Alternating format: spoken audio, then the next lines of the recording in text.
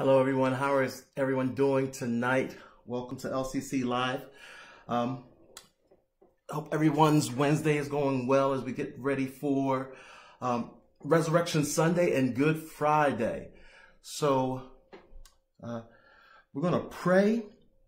If you're on, we're going to ask you always to, if you're not currently already following us on Facebook, to do so.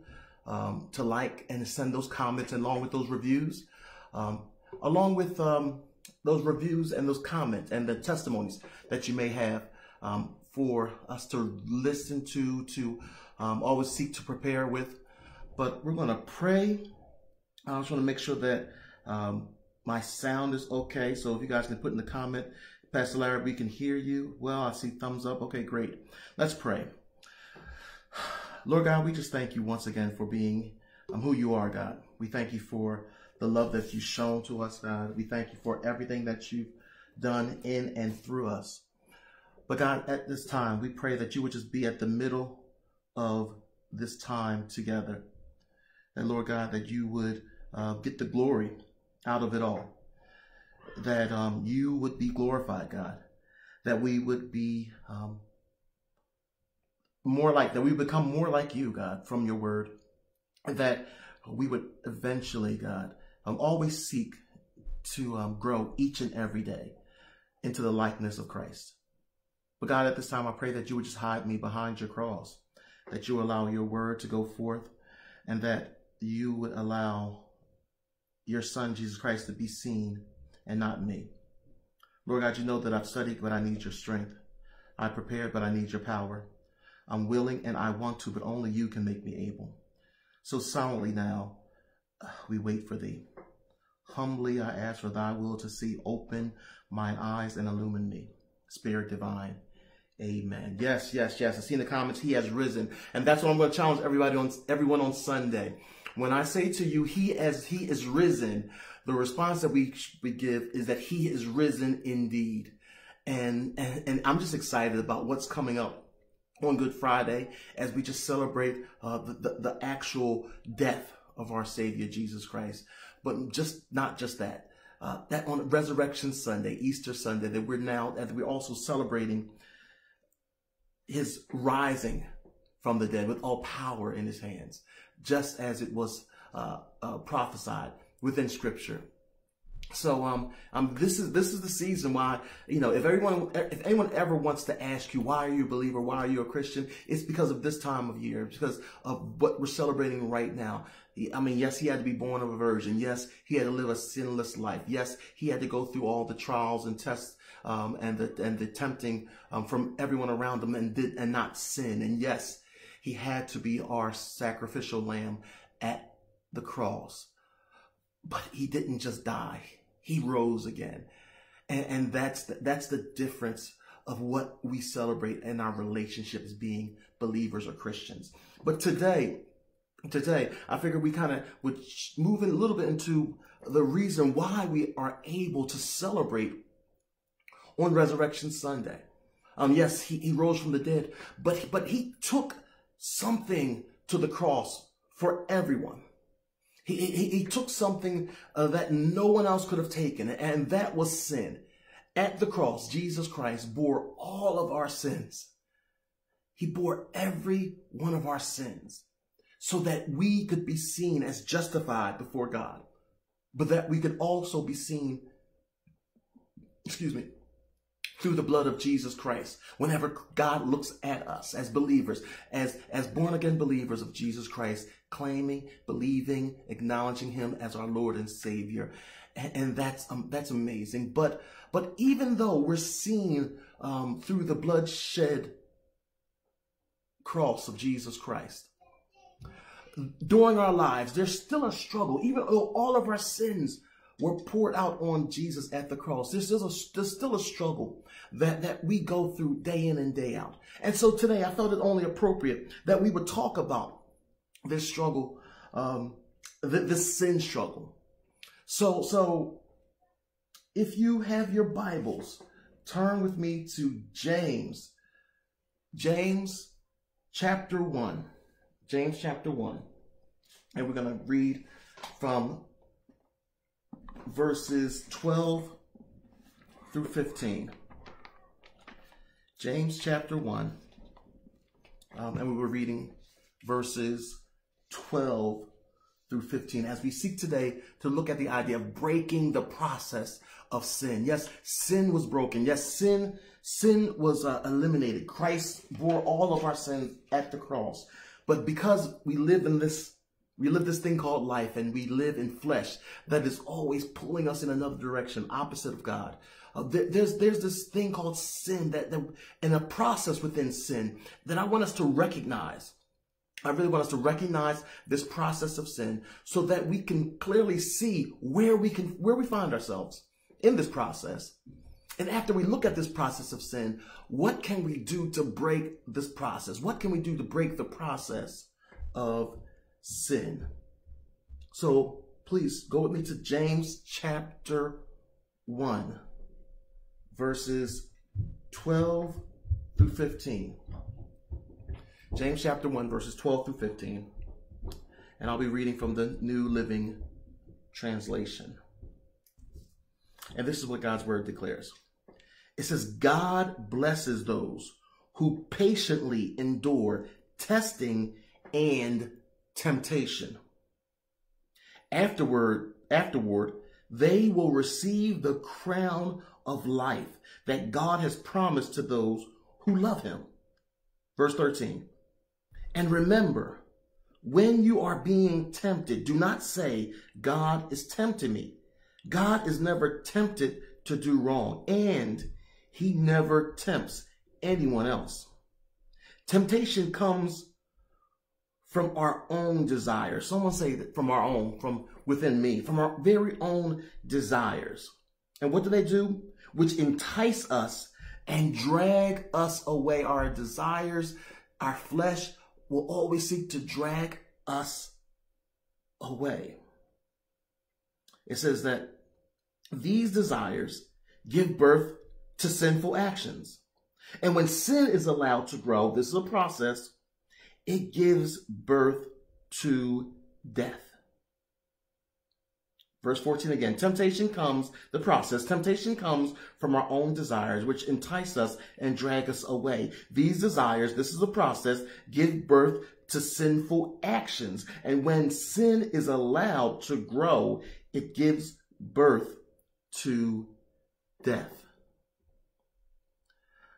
Once again, today we're just going to look at this idea of breaking the process of sin.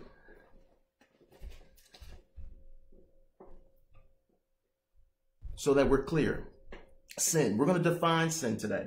And actually, sin is just basically, it's a clear definition. But sin is defined as any action, word, or thought outside the will of God. It's simple. It's that simple. That word sin is any action, word, or thought outside of the will of God. And the thing about sin, and this is where Satan tries to trip us up day in and day out, is that sin is usually dressed up by Satan as something that's attractive, something that's appealing, something that appears to be different than really what it is. But when we, and I really, I know without a shadow of a doubt, that when we look at this thing called sin, I'm praying that we see it for what it is, for being the unattractive, ugly thing. That will always, when we're in the middle of it, sometimes we're feeling high, but coming out of it, it usually leaves us low. And the truth about sin is that we all have the sin nature within us. We all have the sin state that we're born with. Yes, Jesus died on the cross for us, but it's the sin state that's within us that we have to always recognize that we're struggling with day after day after day. And I want us to understand that this is a process. Sin can be something that just jumps up in front of us, but usually in our lives, sin is a process. And like I said, I want us to be able to see where we fall in this process of sin. Where is it that we fall in this process of this thing called sin? Because we can't just shut our eyes to it. We can't just close our eyes and act like it doesn't exist. I mean, and that's the hard part. That's the scary part. When I speak with people, whether it be a parent or whether it be just a teenager or whether it be just someone just living their lives, when you're not able to really see sin for what it is, and we begin to play with it, then that becomes dangerous. That becomes really dangerous. And I don't want us to live that type of life. My goddaughter, I have a goddaughter, and when she was little, she's old now, she's in her 20s now, but when she was younger, we would play hide and go seek. And the funny thing about it is that when we used to play hide and go seek, we would play in the house, we wouldn't be outside. And I would say, go hide, and I'm going to count to 10. And she would run off and hide. And she was little, she was small, 3, 4, or 5. But she would go into a corner, and then she would place her hands over her eyes and close her eyes as tight as she could. Because in her mind, she believed that if she couldn't see me, then I wouldn't be able to see her. And she believed it without a shadow of a doubt that if she closed her eyes tight enough, that if she just didn't look at me, that I would not be able to see her. And I wonder at times, do we think the same thing when it comes to sin? Do we sometimes think as though if we just close our eyes to it, if we just don't recognize it, that it won't really either be going on or it won't really exist? Once again, it's a process. James told us that the desires come into actions. The actions lead endly to death. And the one thing that I want us to know is that I want everyone that's connected with Christ not to live a dead life. We talked about being living sacrifices a few weeks ago. But I want us to not just live as a living sacrifice, but to be able to say that I live a wonderful life. As a Christian, as a believer, I'm not missing out on anything. But I want us to be able to say that. And us to realize, to take a real look at this process of sin.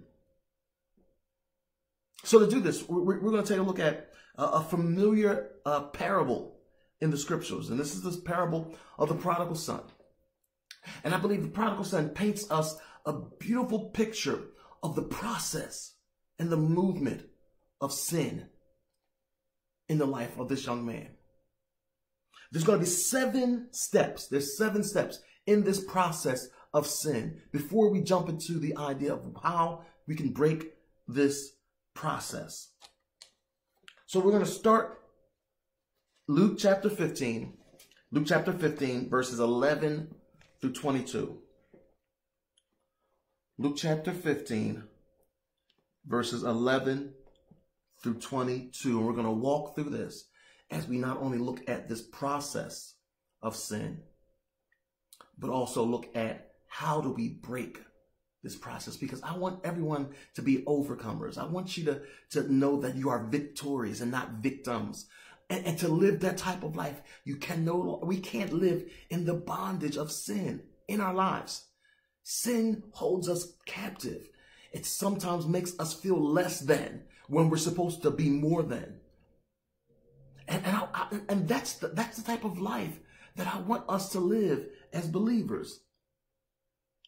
So let's look at Luke chapter 15. Luke chapter 15, verses 11 through 22. And remember, we got 7 points. If you're writing, taking notes, or if you're going back, just get your notepad together, because I want you to go back and look at these yourselves and see, to make you see where are you if you're in this process, so that you can be honest and not closing your eyes to the reality of life. Luke chapter 15, verse 11. It says, to illustrate the point further, Jesus was giving out these parables. He first talked about the lost sheep. And then secondly, he talked about the lost silver. And now he's talking about the lost son. These are I call them my 3 S's. The lost sheep he speaks about in verses 1 through 7. In verses 8 through 10, he talks about this lost silver coin.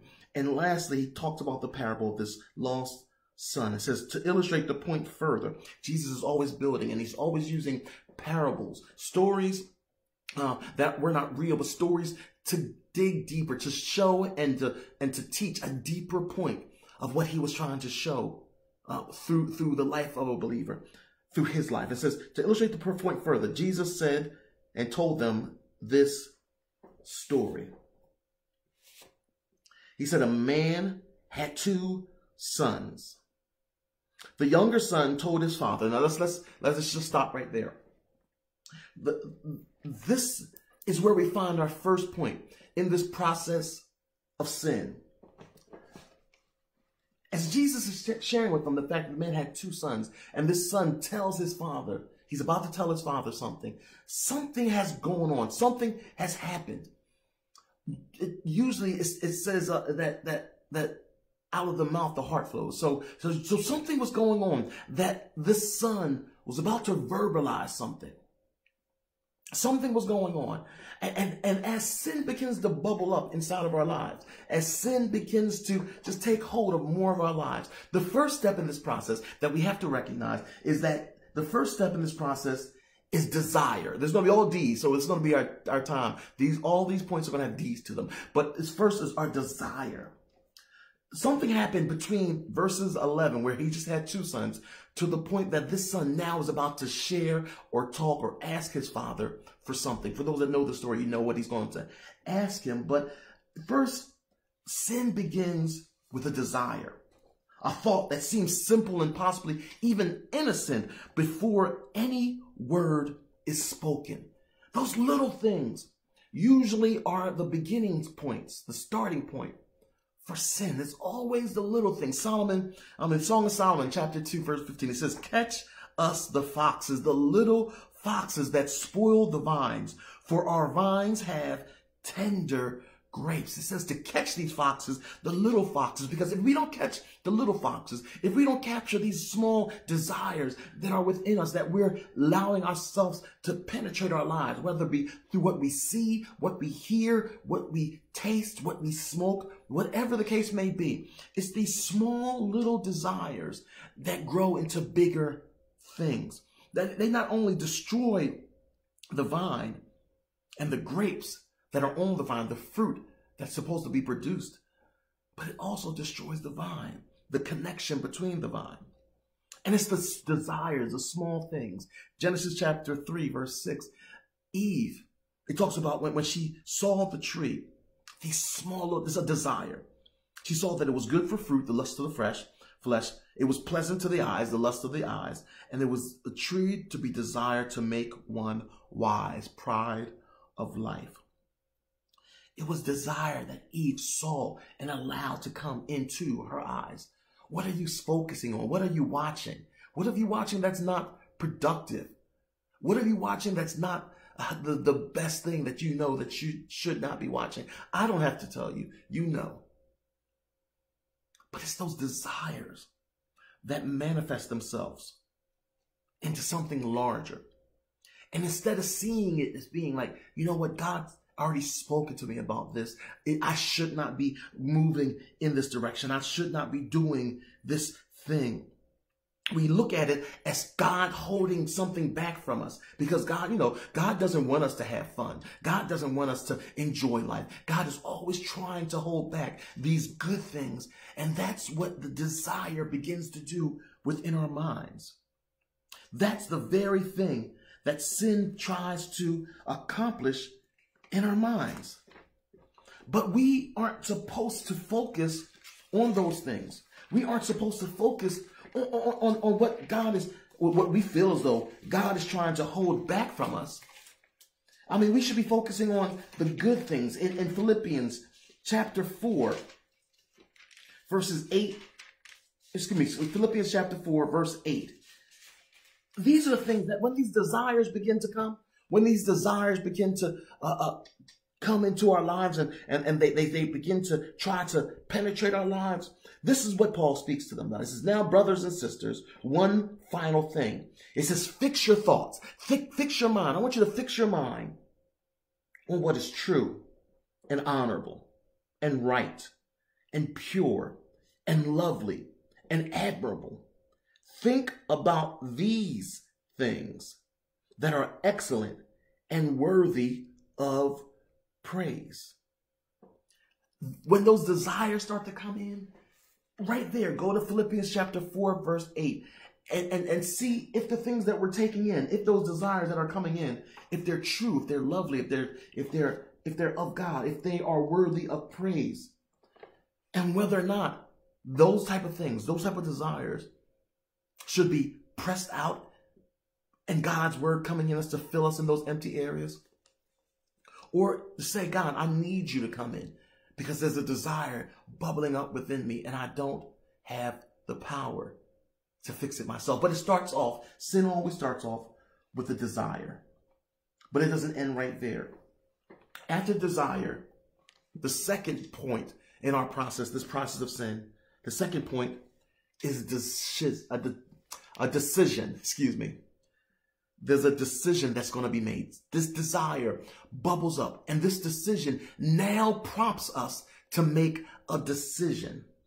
Verse 13, the A portion, it says that the younger son had two sons. The younger son told his father, I want my share of your estate now before you die. That's a slap in the face. He knows that he's not supposed to get his inheritance until after the father dies. So basically, he's telling his father that I'd rather you dead and have this money than to have you alive. But he says that I want this before you die. So his father agreed and divided his wealth between his sons, the older son and the younger son. Here comes the decision. He gets what he asks for. Be careful. Be careful what you ask for because you just may get it. Somebody put that in the comments. Say, be careful what you ask for. God sometimes is trying to hold things back and we're fighting so hard to go down this lane or to do this thing. As God is saying, I don't want you to do that. I don't want you to go there. But be careful what you ask for because you just may get it. So the father gives him an inheritance or gives him the estate that's due to him, that's not even actually due to him yet. But he gives it to him. Verse 13, the A portion. A few days later, this son packed up all his belongings. A decision was made. He's gotten his inheritance. And now the decision is made after that desire, that thought that comes into his mind. And it's not a God-guided decision. It's a flesh-fulfilling decision. It's a flesh-driven decision. That decision that he makes is not one that's God-guided. When that desire comes, we do have a decision to make. We can either make the right decision or the wrong decision. We can either turn that station off or we can continue to watch. We can continue to entertain that conversation with that person that you know that's pulling you away from your marriage, or you can choose to cut that relationship off. You can choose to say that I'm going to continue to look and possibly steal or lie and cheat, or you can make a decision to say, I'm going to stop this right now. But the process of sin is desire, and then after that, there's a decision that's going to be made. You can't play around with sin long enough without a decision being made. But it doesn't stop there. Once again, this is a process. We have our 7 steps. We have our desire, that thought that comes into our mind. We have a decision that's made. We make a decision because of this desirous thought. This thought that's not a God-given thought, but it's a flesh-fulfilling thought. But now, after this decision is made, the third point is verse 13, the B portion. It says, after he had packed up all of his belongings, then he does something. He said, and he moved to a distant land, and there he wastes all of his belongings in wild living. The third point, the third part of this process of sin is that after that, there's going to be a distancing that happens. There's going to be a distancing that happens. It says right here that he moved to a distant land. After our decision to sin, we begin to distance ourselves from God's way and from God's will. We happen to say that we've now made a decision, that we know that we're going down this path, and now we begin to distance ourselves from God. God doesn't move. God stays exactly where he is. We're the one that move. We move away from him. We move away from his calling on our lives. We move away from the purpose that God has placed within our lives. We move away and we begin to distance ourselves from God, whether it be out of shame, whether it be out of heartbreak, whether it be out of disappointment. We begin to distance ourselves from God. And then once we begin to distance ourselves from God, it becomes harder and harder to find our way back home. I mean, I hear people say all the time that they've distanced themselves from God for such a long time. They say that, hey, listen, won't you come on out and, worship with us one Sunday? Oh, you guys don't want me in church. The moment I walk in the church, the walls would fall down, or I get struck by lightning. Those type of words are from individuals that feel as though that they're so far away from God, that there's no way in the world that God could ever love them. But that's not the type of God that we serve. Pastor Jeff spoke about this. He said we don't serve a God that's out there waiting to get us back for something that we've done. Now, yes, and I've always say this, there are always consequences, good and bad, to anything that we do. But God is not out there seeking to get us back for anything that's going on in our life. We serve a God that seeks to resolve and to restore the relationship that we have with him. That's the type of God that we serve. That's the type of God that we call ourselves to be into relationship with. And there's nothing. I mean, it's said in Romans chapter 8, verses 38 through 39. It says, I am convinced. Now, this is the reason why we have to have God's word deep in our hearts, to have access and be willing to run to it. It's, I'm convinced. When I feel that distance happening, I am convinced that there's nothing that can separate us from God's love. Neither death nor life, neither angels nor demons, neither our fears for today or our worries about tomorrow. Not even the powers of hell can separate us from God's love. No power in the sky above or in the earth below. Indeed, nothing. Someone put in the comment, there's nothing in all creation will be able to separate us from the love of God that is revealed in Christ Jesus our Lord. The distancing that happens, it happens because we become ashamed of what we've done. And that distancing is not relying and going back to God's word. Understand that there's nothing that you can do can make God love you any less. Nothing you can do that can make him want to say that I do not love you, that I don't want the best for you. But our lives, our finite minds can only think about the idea that if I've done something, then that other person is probably trying to do something in return and to get me back. But that's the distancing that happens in our life, in this process of sin. So we have the desire, we have the actual decision, we have the distancing, and then verse 14 gives us our next point. Verse 14, it says, about the time when his money ran out, a great famine swept over the land, and he began to starve. He began to starve. The fourth point in our process of sin is discouragement. Well, at first it was fun. I mean, he was wilding out. I mean, it was attractive, balling, spending, partying, all these different things. But that's when everything begins to come to the surface and sin begins to show its face as being really what it is. And that's being ugly. This process is ugly. Sin is ugly. Satan is ugly. He is not for you. He is against you. There's nothing within Satan that is for you. He wants to see your demise. And that's exactly what comes in the prodigal son's life.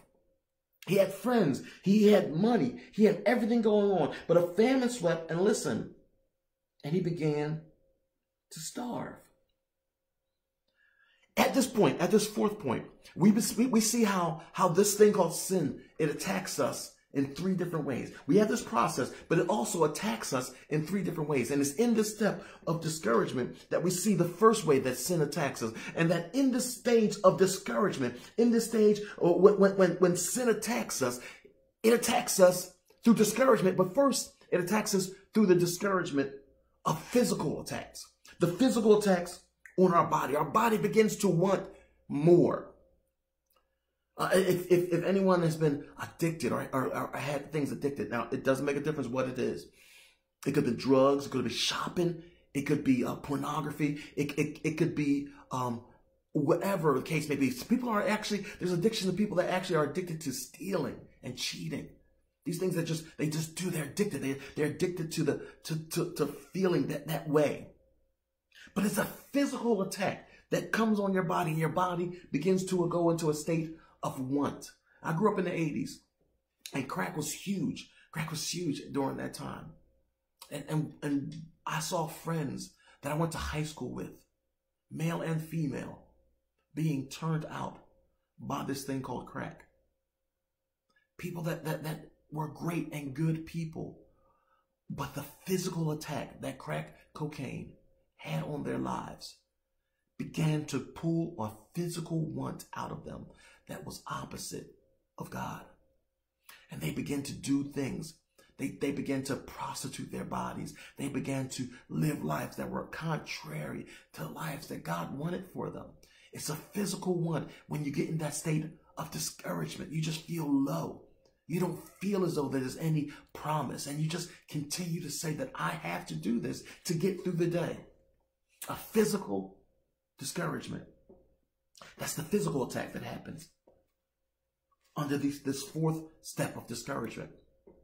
But once again, it doesn't end there. I really wish that it just ended right there. But once again, like I said, sin and Satan seek to destroy every part of your lives. And so the fifth part, the fifth point of our process is found in verse 15 through 16. Remember, okay, let's go back through them. We have the desire.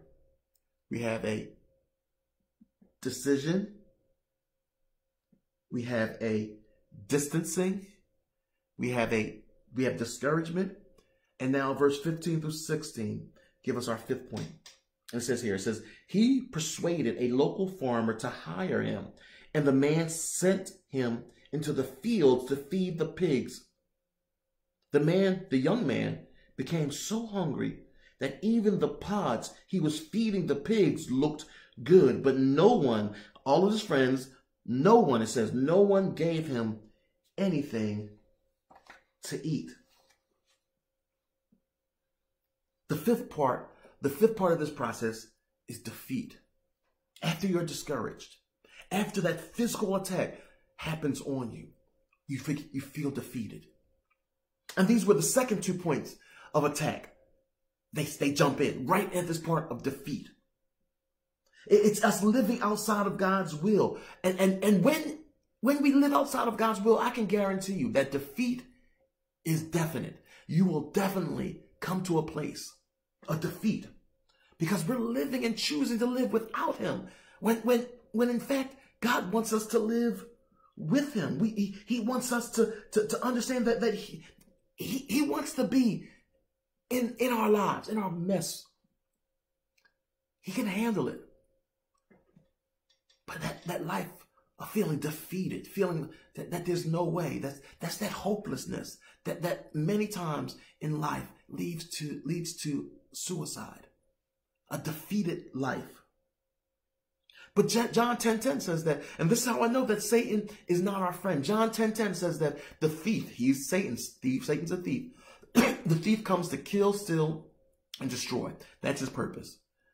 But I've come that you might have life, and that you might have it more abundantly. Christ does not want you to live a victim life. He wants you to live a life of victory, to know that you can be victorious and not defeated. Believers, Christians, brothers and sisters, I want you to really understand that. I want you to lock on to that. Because again, that defeated life will cause us to pull away from God. That defeated life will cause us, like I said, to live without God. But in Proverbs 18:10, it says that the name of the Lord is a strong tower. Someone write in the comments that the name of the Lord is a strong tower. And the righteous, not because we're righteous in and of ourselves, not because we deserve it, but we're righteous because of the blood of Jesus Christ. We're righteous because of what Christ did for us. But it says the righteous run not away from it, but it says the righteous run to it, and they are safe.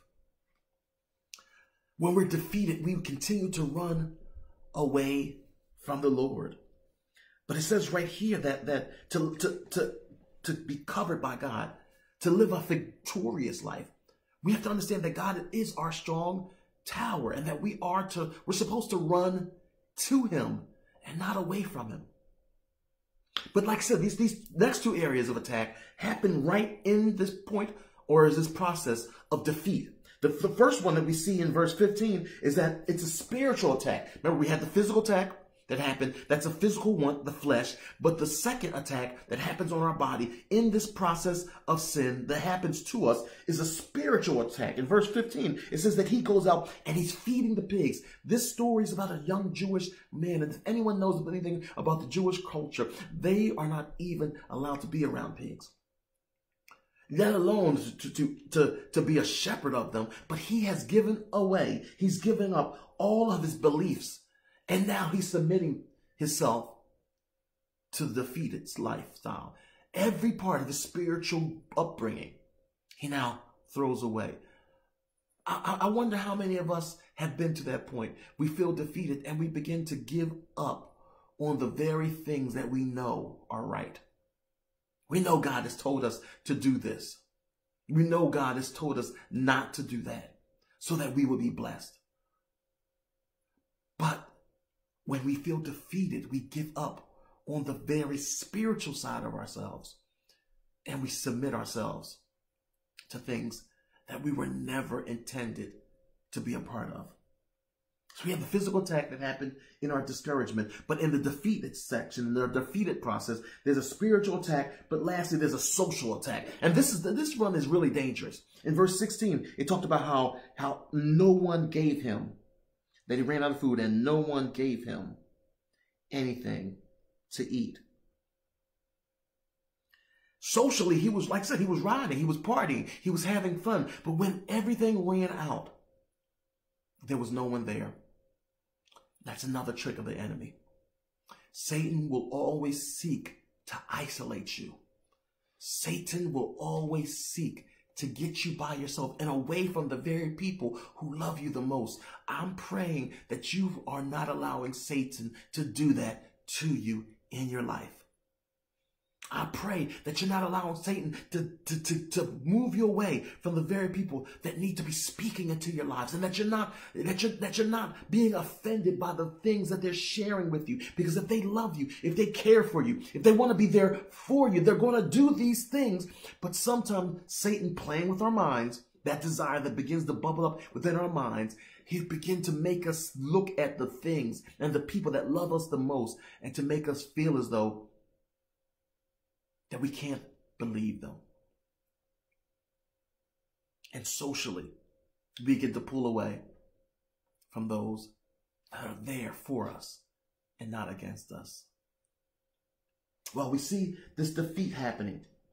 But verse 17 gives us even more. Verse 17, after the defeat, verse 17, we see this happen. It says that when he finally came to his senses, thank God. Someone say, I've come to my senses. Thank God that we have the ability to come to our senses. It says, once he's come to his senses, he said to himself, at home, even the hired servants have food enough to spare, and I am here dying of hunger.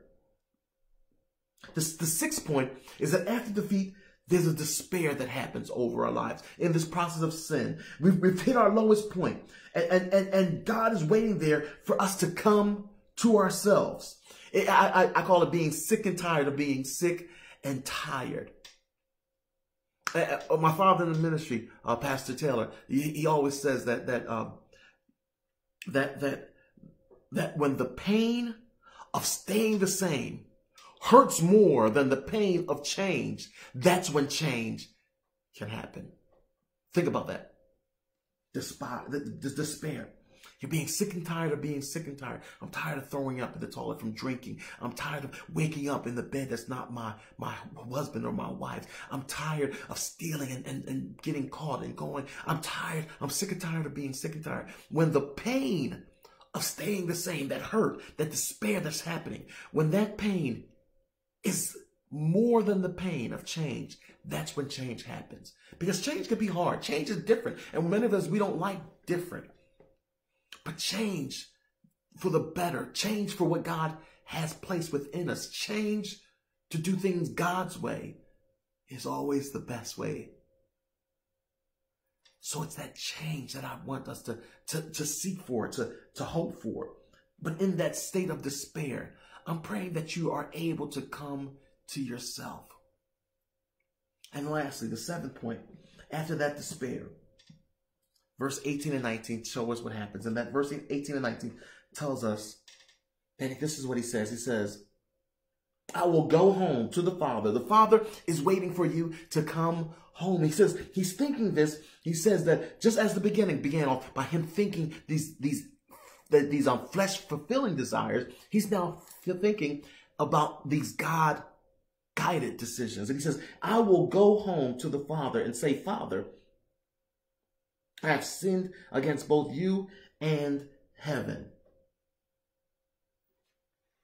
Verse 19. And I am no longer worthy to be called your son. Please take me as a hired servant. The last point in that process of sin, the seventh and last point, is desperation. It's desperation. You finally realize that you can't do it anymore. But the great thing about God is that it's never too late. As long as you have breath in your lungs, it is never too late. As long as you have the inner spirit conviction, that's the pulling from the inside out. That's what happened in verse 18, that inner conviction. And he says, I will go to the Father's house and say to him, he's not talking to anyone, but it's an inner conversation that's going on within his life. He says, I will go to the Father and say, Father, I have sinned against both you and heaven and you. That's the inner conviction that happens in that point of desperation. I'm hoping that the Spirit is still speaking, and that it is, and if it is speaking, that you're listening to that small, faint voice. But not only is it an inner spirit conviction, but it's a Holy Spirit humbling. In verse 19, it says that he's willing to say that I'm no longer worthy to be called your son. But in that state, that's what sin does to us. It makes us feel less than really what we are. He says that, and please take me on as a hired servant. That's an outside humbling. When you're really ready to humble yourself, that's when you're really ready to change, ready to break this process called sin. And hopefully, at that moment of desperation, you're willing to make that change. But not only are we going to look at this process, but real fast, we're going to look at the ways to break the process. And the prodigal son does it, but also Psalm 51 gives a great picture of this breaking this process of sin. This is David speaking this psalm after his sin with Bathsheba. And this is David walking through this process the same way that the prodigal son walks through this process. How do we break this process? How do we break this process of sin in our lives? Well, first and foremost, we have to awaken and accept the Father's mercy and the Father's love. We have to be awakened, and not only be awake, but accept the Father's mercy and his love. Verse 20, Luke 15:20, verse 20, the A portion. And it says that in the A portion, and he arose and came to his father. We have to be willing to say the Father is there. He's waiting for us. And we have to acknowledge that. And we have to take some, he physically arose and was determined to go to the Father. David says this in Psalm 51. Psalm 51, we're looking at verses 1 through 4 in comparison to Luke 15. We see in Psalm 51, the first verse, the A portion, it says, this is David saying, David says, have mercy on me, God. Have mercy upon me, O God, according to your loving kindness. Awaken and accept the Father's mercy, but also accept the Father's love. God's mercies are the reason that we're able to be here. It says Lamentations 3:22. It says, through the Lord's mercies we are not consumed, because his compassions fail not. They are new every morning. Great is thy faithfulness. Now we look at God's mercy, God withholding the things that we deserve, and the fact that his love, which is his grace, him giving those things that we don't deserve, which is salvation.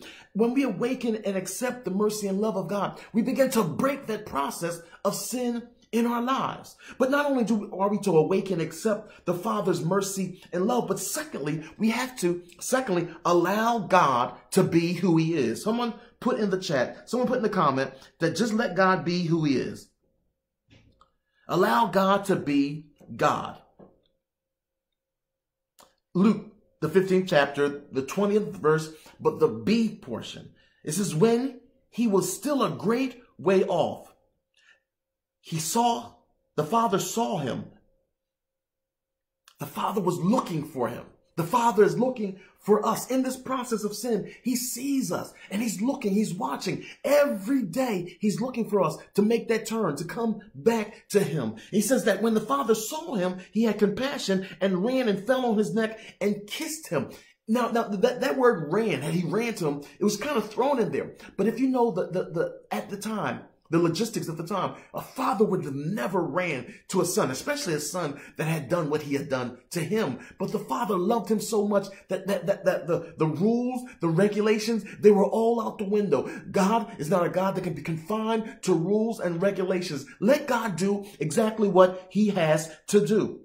He said that he ran to the Son. He didn't wait till the Son got to him. He ran to him and fell on him and kissed him on the neck. Psalm 51, 1, the B verse, into the verse 2.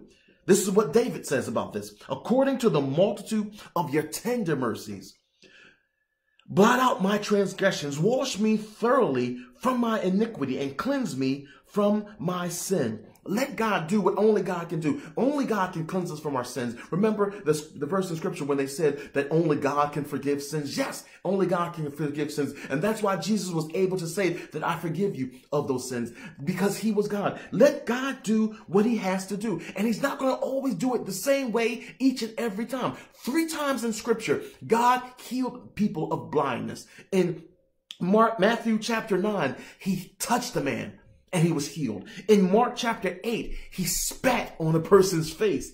And on John chapter 9, he spat in the dirt and made clay and rubbed it on the man's face. Each and every time, these people were healed from their blindness, but God did it a different way each and every time. Let God be who he is. Let him do, because what he's doing for you may not be the same way he does it for me. And how he does it for me may not be the same way that he does it for you. But we have to be willing to let God do what he has to do. God is willing to come to you, to run to you. I know we sang the song, Run to the Father, but the Father is also willing to come to you, to come exactly where you are and say, I love you, my son. I love you, my daughter. Come back into the fold.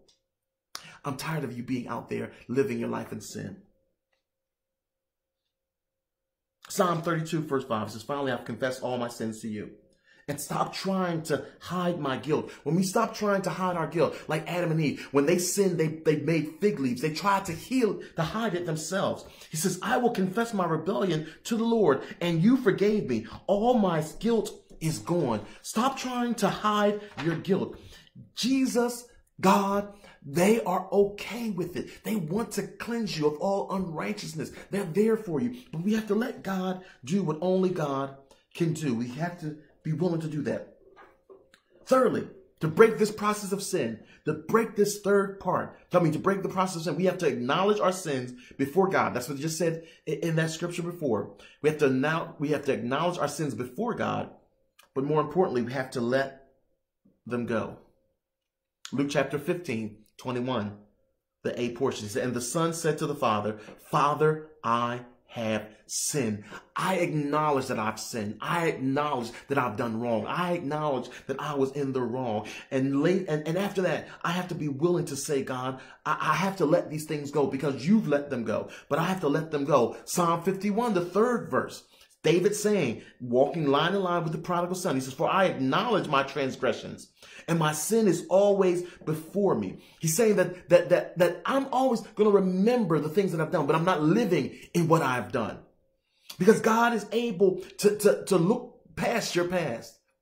And we have to be willing to do the same. Isaiah 43:25. This is I, even I am he, that will blot out your transgressions. And for my own sake, I will not remember your sins. God doesn't remember your sins, so we shouldn't be holding on to them often, weighing us down, keeping us locked in this process of sin. And the last part on how we are to break this process of sin, we always have to remember, and this is very important. Right now, if you've got nothing else during this time together, I want you to remember this, that you always have to remember that our sin first, someone say first, someone put in the comments first, our sin first offends God. That's really the deepest part of this time. That our sin, if we recognize, it doesn't make a difference whether there's a room full of people, whether there's only 2 people in the room, or whether I'm there by myself. My sin first offends God. Luke 15:21, the B portion.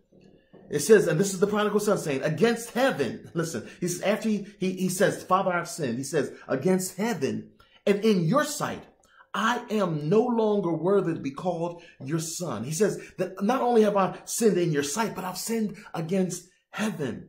What does David in Psalm 51, verse 4 say about this? He says in verse 4, the A portion, against you, you only have I sinned and done this evil in your sight.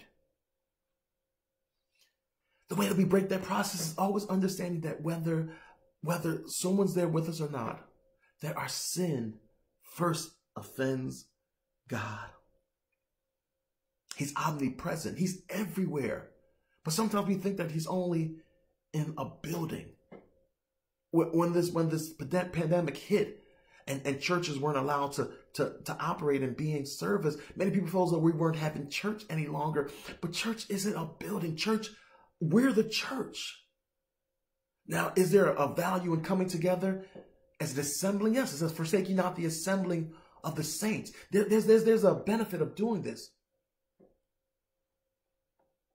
But knowing that God is everywhere, and that when I sin, he's the first one that I offend.